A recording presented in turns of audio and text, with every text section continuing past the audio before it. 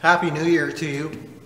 Back in March, when I started to come to you on a regular basis by video, I was pretty much right in this spot. And at that point, none of us knew where we were headed, but the Lord did. And the Lord wants us to do something that's important. In fact, he gave instructions long ago when Solomon was pleading for his people at the newly dedicated temple. The Lord said this in response to Solomon, and those words that he said then are as pertinent today as they were back then. The Lord said this: "When I shut up the heavens so that there is no rain, or command locusts to devour the land, or send a plague among my people, if my people who are called by my name will humble themselves and pray and seek my face and turn from their wicked ways, I will hear from heaven and will forgive their sin and will heal their land." 2 Chronicles 7:13 and 14. It seems obvious what we need to do.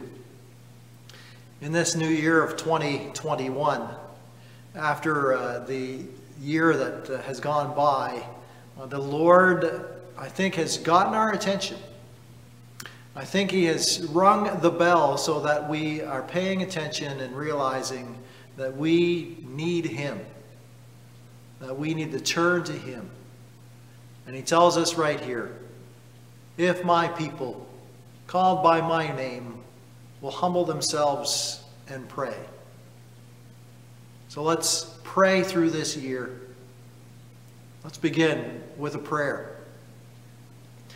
Lord, you told us, and here we are. We're here before your mighty throne, and we pray for our land.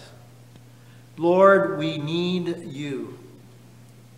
So, Father, we pray that you'll forgive us our sins, that you'll make us right with you.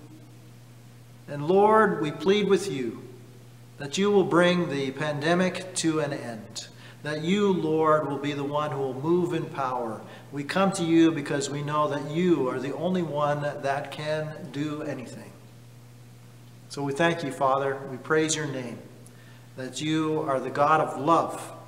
And we come to you and we ask, Father, heal our land. We often sing it in our anthem, God, keep our land. Lord, we know that you're the only one that can keep us. You're the only one that can protect us. You're the only one that can provide for us.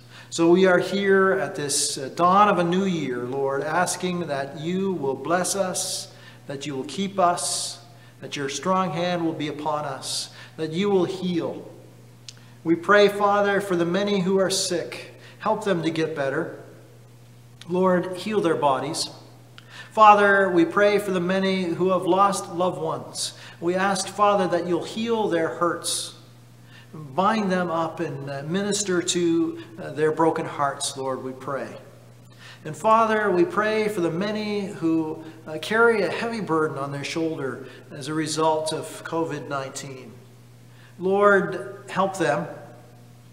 Make it plain to them, Lord, that you are the Lord who has promised peace that passes all understanding. Lord, we know that we can only have it through Jesus Christ, who is known as the Prince of Peace, the Wonderful Counselor, Almighty God. We praise and honor and glorify you. We ask, Lord, and we plead with you that you will bring this to an end, and that in this year, Lord, that we might be faithful to you each and every day. We know, Lord, that we are weak and we fail.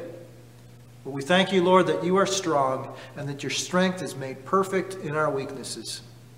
So, Lord, we come, submit ourselves to you. We humble ourselves to you. We are your people. And we ask, Lord, that you will bless us and that your strong hand will be upon us so that we, Lord, will be known as your people right here in this community, right here in this province, right here in this nation. Bless us, Father. Bless our leaders. Give them wisdom and understanding. Lord, give them Solomon-like wisdom. Make them people who, like Solomon long ago, came to you and asked, Lord, and pled for the people, for his own people. Lord, we pray for leaders like that, who will look to you and who will know your wisdom and who will apply your wisdom to these great problems. Father, thank you that you love us and that you've shown us your love through your Son, Jesus Christ. We thank you, Lord. We cherish those good words. Greater love has no one than this, than he laid down his life for his friends. Jesus laid down his life for us, and we thank you, Father. We praise your holy name. We pray this in the precious name of Jesus, our Lord. Amen. Well, friends, I'm going to take a break from Facebook and YouTube for a little while. After a little while, I will come back and join with you on these regular daily visits. I hope that God is blessing you and keeping you.